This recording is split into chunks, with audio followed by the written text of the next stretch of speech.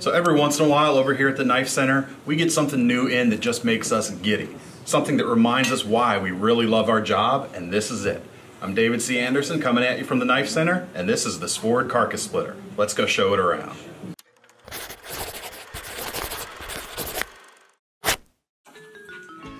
It's beefy. Don't you want to take it out and do some cool lifestyle photos? I guess so. So our photographer Graham is a pretty deadpan kind of guy. You can't really tell from his expression, but he was jumping for joy inside when he was holding this. Ah. All right, let's take this thing upstairs.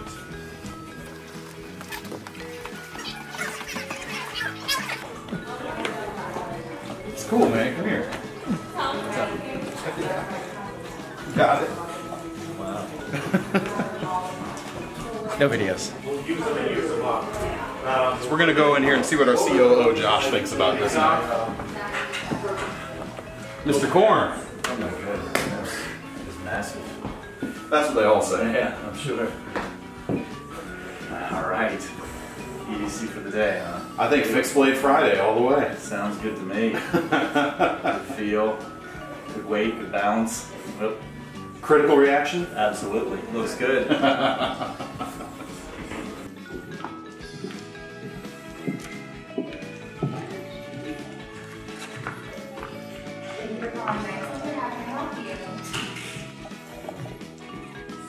Hello, David. See my big chopper? I'm Sadie. What's the order number? Don't you miss getting to play with stuff like this out there? Yeah. No, that's Go bigger, go home, right? Yeah. Nice. I'm glad I'm gonna be in your video. Yes. So, we're not going to give this to her as a present, but it's almost Janie's last day, so we got to let her play with this stuff a little bit. Heavier than I thought it was gonna be. How do I look? What are your impressions? Seems very heavy duty. It's a little too big for my hands. Not quite EDC friendly for you? I can't quite carry this every day, unfortunately. But you know, maybe one day when I'm a little stronger. So we haven't done a live from Nick's desk segment in a while, so maybe it's high time. Say hi to Nick over there. Nick, have you seen the Carcass Splitter? I have.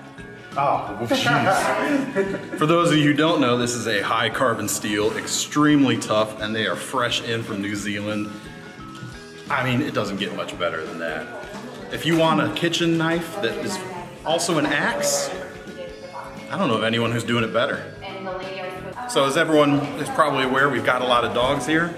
Hey Tupelo, what do you think of the Carcass Splitter? Any good? Eh, he's a little wishy-washy on it.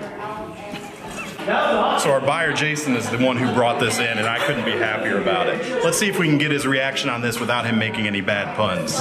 Not holding my breath.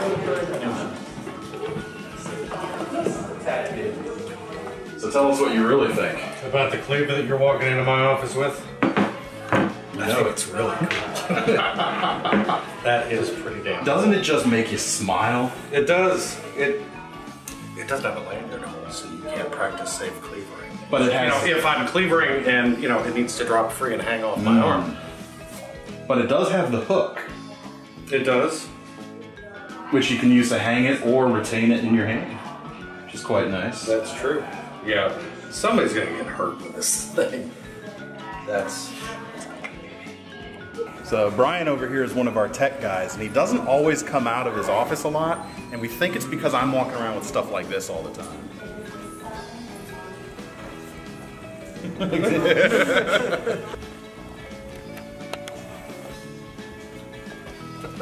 And stand back.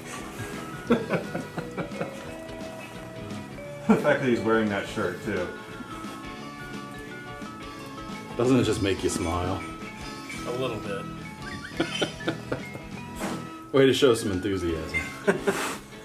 So this is so new, our warehouse guys haven't even had a chance to see this outside of its packaging. So we got to give them a chance to take a look as well.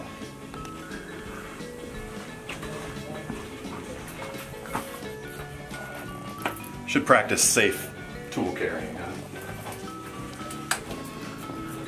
Chris, how are you now?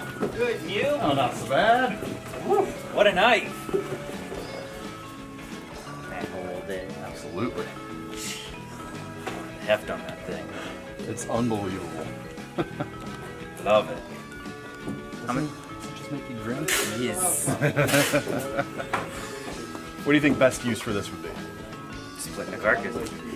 Well, that's a little on the nose, don't you think? Butchering. Defense.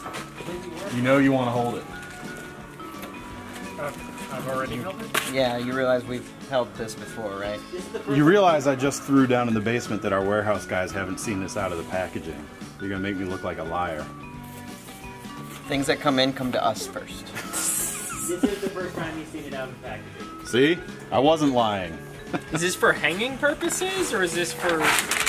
I think that's a multi-purpose hook that you could get into a lot of trouble with. Did I say trouble? I meant uses. Thanks, guys. Thank you. Are you clocked back in yet? Yeah, I am. Okay, good. So as you can see, just the enthusiasm about this thing, the goodwill and the smiles that it puts on your face, just, there's nothing like it. But if you need more, let's talk some specs. We've got high carbon steel, as I said, 7 millimeters thick. I mean, just check that out. You're gonna have a hard time doing anything that's gonna hurt this blade. Differential heat treats, we've got a softer spine, so it's tougher, with the better edge retention there at the front. Black micarta scales and red liners. So not only does it look good, but it also feels really good in the hand as well. You got that nice hook there, which is some great retention, and believe me, you might need it, because when you swing this thing, there is a lot of mass that is moving, and having that right there is great to just hold it in place. And of course, you've got the typical cleaver hole right there, which is going to let you hang it on a hook if you're actually using this in a professional operation. Because believe it or not, like, this thing is fun, but it's actually modeled on traditional carcass splitters that were used to process meat in the butchering industry. So apart from those traditional uses, like I said, this would make, I'm going camping next weekend, I wish I could have this with me, man. Take every axe you've ever thought of and just put it on steroids, man. This thing will blow through some wood. Splitting, chopping, just, I wouldn't want to be anywhere on the opposite side of this if someone was coming at me with it. This thing is just insane. Dude, if you want to get your hands on one, you know what to do. You got to click the link in the description below to head over to KnifeCenter.com.